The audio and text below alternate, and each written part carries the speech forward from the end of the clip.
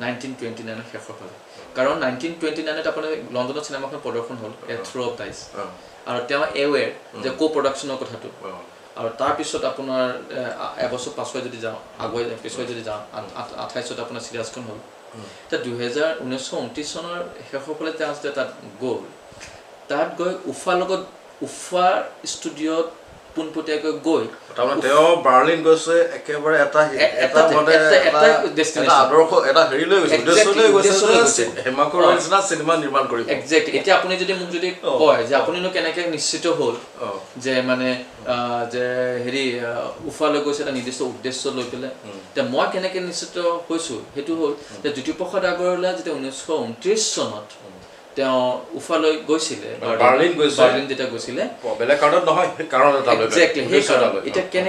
কেনেকৈ নিশ্চিত হ'লো কাৰণ সেই সময়ত তেওঁ নিজৰ লগত শুনিত কুঁৱৰী আমাৰ যিখন নাটক আছিলে শুনিত কুঁৱৰী ইংৰাজীলৈ অনুবাদ কৰি সেইখন ডেন্স অফ আৰ্ট দিছে দ্য ডেন্স অফ আৰ্ট নামাকৰণ কৰি ইংৰাজীলৈ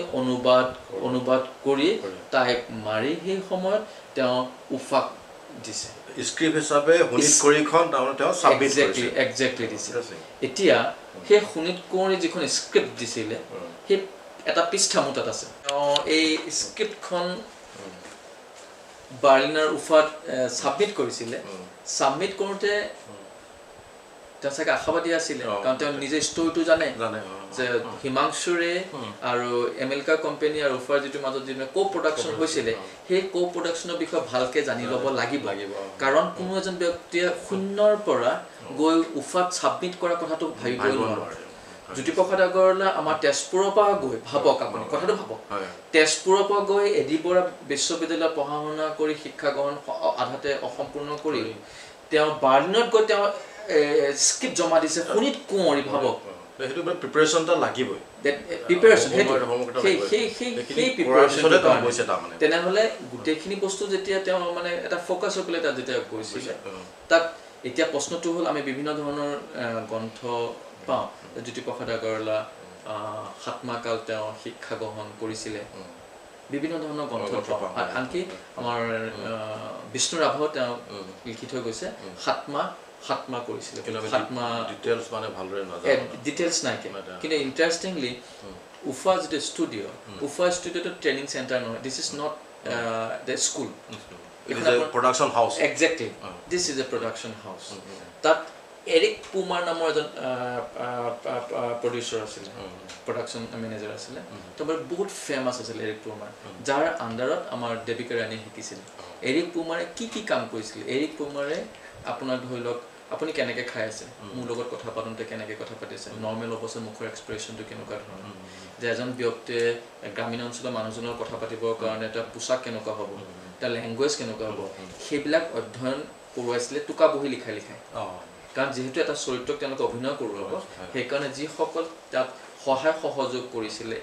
একমপ্লিচ হিচাপে আছিলে এপ্ৰেণ্টাইজ হিচাপে আছিলে সেই এপ্ৰেণ্টাইজবিলাক তেওঁ শিকাইছিলে এতিয়া 1957 চনত আমাৰ দেৱিকা ৰাণীয়ে এটা সাক্ষাৎকাৰত কৈছিলে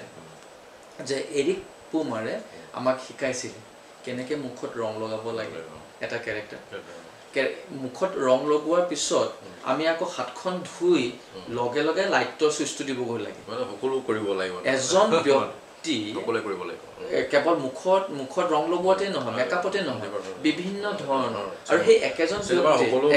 মানে কৰিব লাগিব আৰু শিকিব লাগে তেওঁলোকক কিছুমান পইণ্ট জানিবৰ কাৰণে বাৰ্লিনৰ সেই সময়ত যি ইউনিভাৰ্চিটি আছিলে বিশ্ববিদ্যালয়লৈ তেওঁলোকক পঠিয়াই দিছিলে চাওক বিশ্ববিদ্যালয়লৈ পঠিয়াইছিলে তেওঁলোকক হাতে কামে লগাইছিলে এতিয়া আপুনি বস্তুটো বুজি পাইছেনে উফাৰ ট্ৰেইনিং প্ৰচেছটো মানুহবিলাক যিখিনি এপ্ৰেণ্টাইজ আপুনি ধৰি লওক ইয়াত অভিনয় কৰোৱাই আছে এটা ধৰি লওক গোটেইখিনি তাত যিখিনি সহায় কৰিছিলে সহায় কৰা মানুহখিনিক সকলো কামতে আপোনাক এবজৰ্ব কৰোৱাই দিছিলে এতিয়া এইখিনিৰ প্ৰসংগত মই আপুনি যদি এইটোলৈ আঙুলি গৈছে এই বস্তুটো যিটো অভাৰঅল গোটেই এটা গোটেই প্ৰচাৰ এনেকৈ লোৱা সেইটোৰ লগত কেনেবাকৈ জ্যোতিপ্ৰসাদ পৰিচিত হৈ গ'ল নেকি মই হেতু কাৰণে কৈছো হেতু ডাঙৰ কথা কাৰণ তেওঁ গোটেই অকলশৰীয়াকে জমিখন কৰা ক্ষেত্ৰত এই গোটেইখিনি এনেকে নাজানিলে নহ'ব তাৰমানে এইটো কৈছো যেতিয়া এই পইণ্টটো যেতিয়া মই কৈ আছো তাৰমানে কি 1957 ত ক'লে এৰিক পোমাৰ আমাক কি কি শিকালে তেওঁ মুখত এনেকে ধৰণৰ ৰং কৰাই নহয় ইউনিভাৰ্চিটি যাবলৈ দিয়া তেওঁ 10 কি টুকা বহি ক'ব this is not a school কিন্তু এপ্ৰেন্টিছত কি ধৰণে শিকাইছিল তেওঁলোকে ট্ৰেইন আপ কৰি লৈছিল ট্ৰেইন আপ যেতিয়া কৰি লৈছিল বা চব হেৰি কৰি শিকাইছিল এনে চব নোট বহি কৰি যাব লাগিব এতিয়া এইখিনি কথা কোৱা মূলত কাৰণটো হৈ গ'ল যে আমি যদি 1934 চন 1934 লৈ যদি উভতি যাওঁ এবছৰ পিছতে জয়মতীখন হৈছে 1934 ত ভুলাগুৰি চাবগিছত আপোনাৰ ট্ৰেইনিং চেণ্টাৰ আছিল তাত ষ্টুডিঅ' সাজিছিলে ষ্টুডিঅ' সাজি পেলাই বিভিন্ন ধৰণৰ অভিনেতা অভিনেত্ৰী আছিলে তেতিয়া আপুনি যদি মন কৰে আমাৰ ফণী শৰ্মাদেৱে এটা বাক্য লিখিছিল তেওঁ কৈছে মই যেতিয়া প্ৰথমবাৰ ভুলাগুৰি চাহ বাগিচালৈ আহোঁ ভুলাগুৰি চাহ বাগিচাৰ কাণ্ড কাৰখানা দেখি মই আচৰিত এখন শিক্ষালয় নে আন কিবা শিক্ষালয় নে আন কিবা মানে কি তেওঁ প্ৰথমে ভাবিছিলে যে ইয়াত আহিব আৰু কেৱল অভিনয় কৰিব জ্যোতিপ্ৰসাদে কি কৰিলে জ্যোতিপ্ৰসাদে ৰাজেন বৰুৱাৰ পৰা আৰম্ভ কৰি সকলো লোকে মুখত ৰং কৰোৱা তাৰপিছত আপোনাৰ সেট ডিজাইনিং গোটেই বিলাক কামত লগাই তেওঁ গোটেই অভিনেতা অভিনেত্ৰীক কামত লগাইছে কেৱল মেকআপে নহয় আপুনি কেৱল ধৰি লওক যে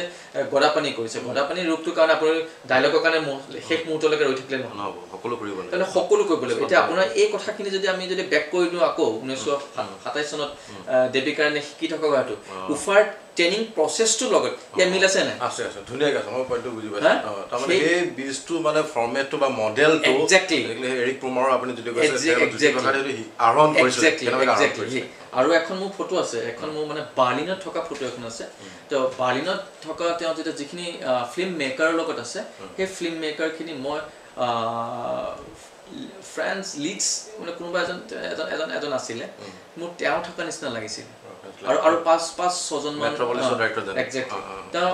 5-6 জন মান আৰু মাষ্টাৰ ফিল্ম মেকাৰ আছে এতিয়ালৈকে 5 জন মাষ্টাৰ ফিল্ম মেকাৰ কোন আছিলে মই ডিটেক্ট কৰিব পৰা নাই মই যেটো কম দিনৰ ভিতৰতে বাৰ্লিন যাম তেওঁলোকৰ লগত যোগাযোগ কৰি ফেস ডিটেকশন কৰিব পৰা যায় নেকি আৰু হেতু হয়তো দ্যাট উইল বি আনাদাৰ ডিসকভাৰী যে আমি জ্যোতিপ্ৰসাদ আগৰৱালাৰ কাৰ লগত কেনে ধৰণৰ সম্পৰ্ক আছিলে এই বস্তু এতিয়া আমি নিশ্চিত যে জ্যোতিপ্ৰসাদ আগৰৱালা উফাৰ লগত সম্পূৰ্ণভাৱে জড়িত আছিল তেওঁ কৰা ট্ৰেইনিং যি ধৰণে তেওঁ ট্ৰেইনিং কৰিছে সেইটো এতিয়া প্ৰসেছটো এতিয়া সেই সময়তে তেওঁ কিন্তু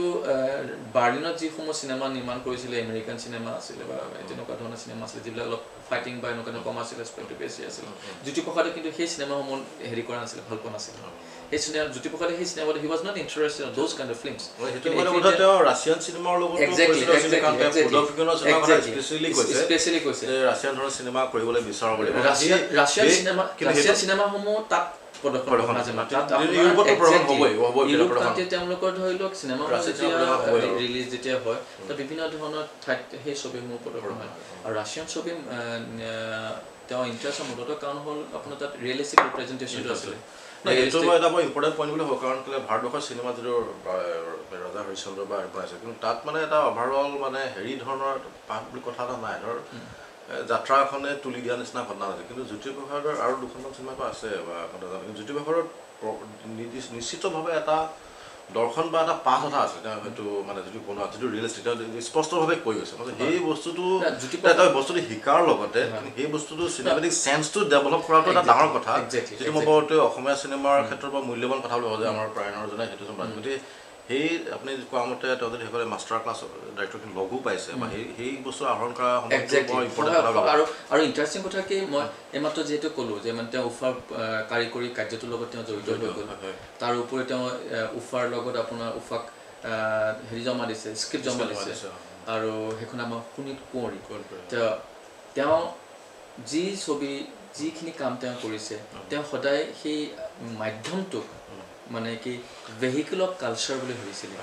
তেওঁ কেতিয়াও ভাবা নাছিলে এ ফৰ্ম অফ এণ্টাৰটেইনমেণ্ট তেওঁ যেতিয়া উভতি আহিলে এইখিনি সময়ত তেওঁ গোটেইখিনি বস্তু তেওঁ আয়ত্ব কৰিলে মোৰ মনটো এইটো কাৰণে বেয়া লাগিলে তেওঁ যেতিয়া উফাই যেতিয়া এখন পত্ৰ তেওঁলৈ প্ৰেৰণ কৰে যে আপুনি দিয়া আপুনি দিয়া স্ক্ৰিপ্টখন আমি আপোনাক উভতাই দিছোঁ কিন্তু আপুনি যে স্ক্ৰিপ্টখন আমাক জমা দিছিলে আমি উই আৰ ভেৰি হেপী আমি ফাইনেন্সিয়েলৰ কাৰণে ফাইনেন্সিয়েল মেটাৰ্ছৰ কাৰণে তেওঁলোকে ৰিফিউজ কৰি দিলে কিন্তু এইখিনিতে মোৰ মনটো বেয়া লাগে যে যদি কিবা কাৰণে হিমাংশুৰে যিহেতু 3খন ছবি নিৰ্মাণ কৰিছিল জাৰ্মান কো প্ৰডাকশ্যন হিচাপে জ্যোতিপ্ৰসাদৰ সেই শোণিত কোঁৱৰী যদি নিৰ্মাণ কৰি দিয়ে বিশ্ব cinema in the world film আপুনি ভাবক ইন দ্য ৱৰ্ল্ড ফিল্ম আমাৰ অসমৰ কনটেক্স কাৰণ শোণিত কোঁৱৰী যিটো আমাৰ অসমৰ কনটেক্সলৈ আহি গ'ল তে অসমৰ একজেক্টলি সেই কনটেক্সটোতে আমাৰ অসম মানে গ্ল'বেল চিনেমা মেপত এটা স্থান পালেহেঁতেন কিন্তু আনফৰ্চুনেটলি উই মিছ তেওঁ মানে এই কষ্টখিনি কৰিব লগা এই ভূগোল মতে চাউণ্ড টাউনত যাতে ডিফিকাল্ট কিছুমান হৈছিলে তাৰপৰা টেকনিকেল ছাইডটোৰ সহায় সম্পূৰ্ণভাৱে পালেহেঁতেন আৰু তেওঁ ভিজনটো আছিলে ই নিশ্চয় ইণ্টাৰনেশ্যনেলি তাৰপিছত আৰু একজেক্টলি তেওঁ সেই বস্তুটো তেওঁ আহি গ'ল ন তাৰপিছত তেওঁ যেতিয়া উভতি আহিলে আপুনি নিজে নিশ্চয় জ্ঞাত তেওঁ উভতি অহাৰ পিছত 1931 চনত যেতিয়া তেওঁ পালেহি 31 চনত প্ৰথম ভাগত 30ৰ শেষতে 31 মাজৰ সময়ছোৱা যেতিয়া আহিলে তেওঁ আহিয়ে আকৌ স্বাধীনতা সংগ্ৰামত যোগদান কৰিলে 15 মাহ আকৌ জেলত থাকিলে তাতে তেওঁ জয়মতী চিনেমাখন মনত আছেই তেওঁ জয়মতী চাওক আপুনি যেতিয়া আন্দোলনৰ ভিতৰত যে সাবকনচিয়াছ মানে যেতিয়া আপুনি জয়মতী কাৰ্য কাম কৰি আছে তেনেহ'লে জাষ্ট ইউ থিংক তেনেহ'লে সেই বস্তুটো ক'ৰ পৰা আহি গ'ল তাৰমানে তেওঁ এডিবৰা বিশ্ববিদ্যালয়ত তেওঁৰ সংগীতৰ যিটো ব্যক্তি আছিল তেওঁ সত্তাটোক মানে কি ফ্লৰিছ কৰোৱালে 1931 চনত তেওঁ আহি তেওঁ জেলত থাকিলে প্ৰায় 15 মাহ থকাৰ পিছত তেওঁ সেই জয়মতীখন আকৌ হেৰি কৰিলে একজেক্টলি ইণ্টাৰেষ্টিং কথা কি জয়মতী ছবিখন কিন্তু তেওঁ প্ৰথমতে নিৰ্বাক হিচাপে নিৰ্মাণ কৰাৰ এটা সিদ্ধান্ত লৈছিল তেওঁ চাইলেণ্ট মুভি কৰিব বিচাৰিছিল আৰু মই প্ৰথমে ভাবিছিলোঁ চাইলেণ্ট মুভিটো বহুত কণ্ঠত পাইছিলোঁ মানে যে তেওঁ চাইলেণ্ট মুভি কৰিব বিচাৰে জয়মতী মই বিশ্বাস কৰা নাছিলোঁ কিন্তু তেওঁ নিজে লিখা এখন পত্ৰত মই পাইছোঁ যে সঁচাকৈ তেওঁ চাইলেণ্ট মুভি কৰিব বিচাৰিছিলে চাইলেণ্ট মুভি কৰাৰ ঠিক পিছৰ ষ্টেপটো যেতিয়া আহিলে তেওঁ যেতিয়া ভাবিলে যে চাইলেণ্ট মুভি মই নকৰোঁ মই হেৰিয়ে কৰিম সবাক ছবি মই নিৰ্মাণ কৰিম তেতিয়া তেওঁ 1933 চনৰ প্ৰাৰম্ভিক পৰ্যায়ৰ পৰা তেওঁ আৰম্ভ কৰি দিলে গোটেই কাৰুকাৰ্য এতিয়া ধৰি লওক আপোনাৰ কলিকতালৈ গ'ল কলিকতাৰ পিছত আকৌ লাহোৰলৈ গ'ল এই গোটেই বস্তুখিনি তেওঁ হেৰি কৰিলে লগ কৰিলে 1933 চনৰ প্ৰাৰম্ভিক পৰ্যায়টো তেওঁ প্ৰথমবাৰৰ কাৰণে তেওঁ তাত গৈছিল তাত এতিয়ালৈকে মই এই বাক্যটো ক'ব বিচাৰিম যে 1933 চনৰ প্ৰাৰম্ভিক পৰ্যায়ত যেতিয়া জ্যোতিপ্ৰসাদ আগৰৱালা কলিকতাত আছিল তেওঁ হেৰি বিচাৰি টেকনিচিয়ানছ বিচাৰি যেতিয়া আছিলে সেই সময়ত জ্যোতিপ্ৰসাদ আগৰৱালাই কিন্তু এতিয়ালৈকে উল্লেখ কৰা নাই এটা কথা নাইডাৰ 1935 চনৰ পৰা এই মোমেণ্টলৈকে কোনো গ্ৰন্থত এই কথাটো উল্লেখ নাই কি যে জ্যোতিপ্ৰসাদ আগৰৱালাই জয়মতী ছবিখনত জ্যোতিপ্ৰসাদ আগৰৱালাই এছিষ্টেণ্ট স্ক্ৰিপ্ট ৰাইটাৰ হিচাপে এজনে সহায় কৰিছিলে এছিষ্টেণ্ট স্ক্ৰিপ্ট ৰাইটাৰ আৰু এছিষ্টেণ্ট টেকনিকেল এছিষ্টেণ্ট হিচাপে এছিষ্টেণ্ট স্ক্ৰিপ্ট ৰাইটাৰ আৰু টেকনিকেল এছিষ্টেণ্ট আৰু এছিষ্টেণ্ট স্ক্ৰিপ্ট ৰাইটাৰ এজন ব্যক্তিয়ে কৰিছিলে 1933 চনৰ প্ৰাৰম্ভিক পৰ্যায়ত জ্যোতিপ্ৰসাদ আগৰৱালা যেতিয়া কলিকতাত আছিলে বিভিন্ন টেকনিচিয়ানক লগ বিচাৰিবৰ কাৰণে কি কৰিব কি নকৰে সেই সময়তে লাহোৰৰ পৰা এজন উদীয়মান য়াং ফিল্ম মেকাৰ এজন আহে তেওঁৰ নাম আছিলে তেওঁ ষ্ট্ৰাগল কৰি আছিলে তেওঁ ভাবিছে যে লাহোৰতকৈ সেই সময়ত কলিকতা পৰিৱেশটো বেলেগ আছিলে সেইকাৰণে তেওঁ লাহোৰ এৰি ত্যাগ কৰি ইয়ালৈ আহিলে তেওঁৰ নাম আছিলে K.D. মেহৰা কৃষ্ণ দেৱ মেহৰা তো কৃষ্ণ দেৱ মেহৰা K.D. মেহৰা তেওঁ কোন আছিলে কৃষ্ণ দেৱ মেহৰা পিছলৈ পাঞ্জাবী চিনেমাৰ প্ৰথম পাঞ্জাবী চিনেমাখন নিৰ্মাণ কৰিলে আৰু তেওঁ কোৱা হয় father of Punjabi cinema so তেওঁ যেতিয়া ইয়ালৈ আহিলে এক্সেক্টলি ইয়াত যেতিয়া আহিলে জ্যোতিপ্ৰসাদৰ ভাল বন্ধু হৈ গ'ল তেওঁ কিন্তু ইয়ালৈ অহা নাই অসমলৈ অহা নাই হি ৱাজ ইন কেলকাতা তেওঁ কেলকাতা থাকিলে জ্যোতিপ্ৰসাদৰ স্ক্ৰিপ্টখন তেওঁ যিখন স্ক্ৰিপ্ট আছিলে সেই স্ক্ৰিপ্টখনক সহায় কৰিলে আৰু টেকনিকেল যিখিনি মানুহ লাগে সেই মানুহখিনিক পোৱাত সহায় কৰিলে এতিয়া জ্যোতিপ্ৰসাদক তেতিয়া R.D. ৰিগৰ্ডি নামৰ এজন ব্যক্তি আছিলে তেওঁক চিনেমাৰ কেমেৰা কাম কৰিবলৈ কাৰণে তেওঁক বিচাৰিছিল তই R.D. ৰিগৰ্ডি নামৰ যিজন ব্যক্তি আছে তাক জয়মতী চিনেমাখনৰ কাৰণে তেওঁ মাত তেওঁ ৰিগৰ্ডিলৈ চিঠি লিখে আৰু আসলতে ৰেকৰ্ডিং পাবলৈ মানে কোডাক যেটো কোম্পানী আছিল কোডাক কোম্পানীয়ে হেৰি কৰিছিল অলপ হেল্প কৰিছিল তে ৰিগৰ্ডিয়াকো জ্যোতিপ্ৰসাদে লিখে যে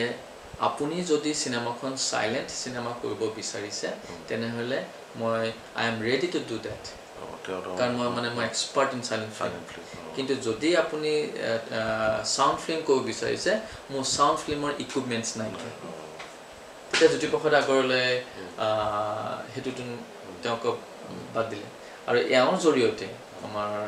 কেডি মেহৰাৰ জৰিয়তে তেওঁ ভূপাল শংকৰ মেহতা যেটো কেমেৰামেন আছিল তেওঁ ভূপাল শংকৰ মেহতাক লগ পায় আৰু ভূপাল শংকৰ মেহতাক লগ পোৱাৰ পিছত তেওঁলোকে এটা এগ্ৰিমেণ্ট হয় যে ইমান দিন কাম কৰিম এটা এইটো কোৰ্ট এগ্ৰিমেণ্ট দেই ভূপাল শংকৰ মেহতাৰ লগত পুৰা কোৰ্ট এগ্ৰিমেণ্টৰ কাগজো মানে প্ৰমাণ কৰিছে মোৰ তাত আছে তাৰপিছত আপোনাৰ তেওঁৰ জৰিয়তে এই ফেজি sound system ফেজি FEZ ফেজি sound system কিন্তু মানুহজনৰ নামকো আছিল ফাইজ FAIZ মানুহজনৰ নাম ফাইজ কিন্তু সাউন্ড কোম্পানীৰ নাম হ'ল ফেজি সেইটো কোম্পানীৰ নাম আছিল ফেজি সাউন্ড সিস্টেম এতিয়া জ্যোতিপ্ৰসাদ আগৰলৈ ফেজি সাউন্ড সিস্টেম হেতু এপ্ৰোচ কৰাৰ আগমুহূৰ্তত সাউন্ডৰ কাৰণে বিভিন্ন ঠাইৰ মানুহবিলাকক যোগাযোগ কৰিছে আৰু যোগাযোগ যেতিয়া কৰিছিলে তেওঁলোকে কিন্তু ৰিফিউজ কৰিছে ইয়াত আহিবলৈ কাৰণে এক্স্যাক্টলি ইমান ভিতৰুৱা অঞ্চলত ইমান ভিতৰুৱা অঞ্চলত আহিবলৈ তেওঁলোকে ৰিফিউজ কৰিছে আৰু অৱশেষত জ্যোতিপ্ৰসাদ আগৰলৈ এটা সময়ত সিদ্ধান্ত লৈছে যে গোটেই ইকুইপমেন্ট সাউন্ডছৰ পৰা কেমেৰাৰ পৰা আৰম্ভ কৰি গোটেই ইকুইপমেন্টছ নিজে কিনি ল'ব হেতু সিদ্ধান্ত লৈছিল আনকি তেওঁ চিঠি লিখিছিলে আৰু কি লাগিব আৰু তেওঁৰ পৰা কোম্পানীৰ পৰা তেওঁ ইমান পইচা লাগিব বুলি তেওঁ কৈছিল অৱশেষত হেতু কিনা বাদ দিয়াৰ পিছত তেওঁ ভূপাল শংকৰ মেহতা জৰিয়তে গম পালে যে নতুন সাউন্ড সিস্টেম আমাৰ ইণ্ডিয়ান মানুহে উলিয়াইছে ফেজি সাউন্ড সিস্টেম তেওঁলোকৰ লগত যোগাযোগ কৰে আৰু ফেজি সাউন্ড সিস্টেমটো আৱিষ্কাৰ কৰিছিলে কোনে ফেজি সাউন্ড সিস্টেম নতুন আৱিষ্কাৰ গোটেই ভাৰততে নতুন আৱিষ্কাৰ আছিল তেতিয়া জ্যোতিপ্ৰসাদ আগৰৱালা তেওঁৰ এপ্ৰোচ কৰে আৰু তেওঁৰ লগে লগে মান্তি হ'ল ঠিক আছে আমি যাম কিন্তু তেওঁলোকৰ মান্তি হলেও কিন্তু তেওঁলোকে আকৌ কোৰ্ট এগ্ৰিমেণ্ট কৰি লৈছে পুৰা কোৰ্ট এগ্ৰিমেণ্ট মানে কলিকতা হাই কোৰ্টত তেওঁলোকে কোৰ্ট এগ্ৰিমেণ্ট কৰি লৈছে যে ইমান টকাৰ পৰিৱৰ্তে ইমান দিব লাগিব বুলি আৰু সেই গোটেই ফেজি সাউন্ড যেটো সিস্টেম আছিল সেই ফেজি সাউন্ড সিস্টেমৰ ইনভেন্টৰ আছিল দে mister Nazir was the inventor of that system এতিয়ালৈকে এই শব্দটো কিন্তু এতিয়ালৈকে 1935 পৰা এতিয়ালৈকে ওলোৱা নাই কিন্তু this is the first time I'm using for as a discovery in the history of Assamese cinema Mr. Nazir was the inventor of the Fezi sound system এই Fezi sound system আপোনাৰ ইনভেন্টৰ আছিল তাৰছত তেওঁলোকে চুক্তিত লিখি দিলে যে সাউন্ড ৰেকৰ্ডিষ্ট হিচাপে ফাইজ মোহাম্মদ যাব আৰু লগত এজন এসিস্টেন্ট যাব এতিয়ালৈকে মই বুজি পোৱা নাই ফাইজ আমাৰ ইয়াত আপুনি পাইছে যে ফাইজ ব্ৰাদাৰ্স বুলি কয় so how five brothers come মই সেই বস্তু এতিয়ালৈকে বুজি পোৱা নাই যে ফাইজ ব্ৰাদাৰ্স শব্দটো কেনেকৈ আহিলে কাৰণ সাউন্ড ৰেকৰ্ডিষ্ট এজন আহিছিল আৰু এসিস্টেন্ট আহিছিল তো সাউন্ড ৰেকৰ্ডিষ্ট যেহেতু এজন আহিছিল এজন আছিল ফাইজ মোহাম্মদ এটা এসিস্টেন্ট ফাইজৰ ভায়েক আছিল হেতু হ'ব পাৰে নেকি কিন্তু সেই ফাইজ ব্ৰাদাৰ্স ফাইজ মোহাম্মদ এটা আমি মই ভাবো দে মোৰ টেকনিক্যাল এতিয়া মই যিখিনি ৰিসাৰ্চ কৰি পাইছো মই ভাবো ফাইজ মোহাম্মদ বুলি ক'লে বেছি এপ্ৰোপ্ৰিয়েট হ'ব rather than ফাইজ ব্ৰাদাৰ্স কাৰণ আমি এক্স্যাক্টলি সেই তথ্য তেনেকৈ পোৱা যায় কাৰণ হেৰিটো আপোনাৰ এসিস্টেন্ট জনৰ নামটো আমি তেনেকৈ নাপাওঁ এই ইনভেন্ট যে কৰিছিলে এটো সাউন্ড আগতে সিনেমাত কইবা তেওঁলোকে প্ৰয়োগ কৰিছিল নে এটো ফল্ট হোৱা এটো ন এটো তেওঁলোকে 1932 ত আৱিষ্কাৰ কৰিলে 1932 ত আৱিষ্কাৰ কৰিছিলে জুনে আৱিষ্কাৰ কৰিছিল আপোনাক ক'লে মিস্টাৰ নাজিৰ তেওঁ আৱিষ্কাৰ কৰি পেলাই মানে গোটেই ভাৰততে মানে হেৰি কৰিছিলে মানে পুৰা প্ৰকাশ পাই গ'ল যেতিয়া আপোনাৰ প্ৰকাশ পাই গ'ল প্ৰকাশ পোৱাৰ লগে লগে সকলোৱে কিন্তু আপোনাৰ বিৰাট প্ৰশংসা কৰিছে ইণ্ডিয়ান মানুহে ইমান ডাঙৰ কাম কৰিছে যদি এনে ধৰণৰ আৱিষ্কাৰ যদি বিদেশত হোৱা হেতেন হয়তো তেওঁ বহুত প্ৰশংসা পালে কিন্তু আমাৰ ভাৰতত ইন্ডিজেনাস বস্তুবিলাকক কিনি দিয়ে গুৰুত্ব নিদিয়ে এতিয়ালৈকে কিন্তু ফেজি সাউন্ড সিস্টেমৰ বিষয়ে আপোনাক কটো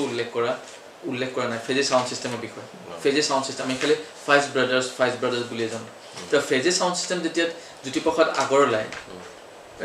আগৰৱালাই সিদ্ধান্ত ল'লে যে মই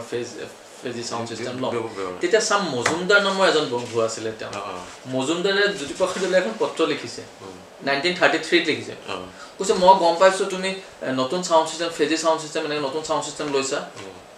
মই জনাততো ভাৰতত এতিয়ালৈকে সাউণ্ড চিষ্টেম এনে নতুন সাউণ্ড চিষ্টেম আৱিষ্কাৰ হোৱা নাই